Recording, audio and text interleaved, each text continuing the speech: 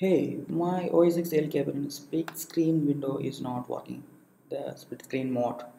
I don't know why, but after a few Google search, I found that there is a quick fix.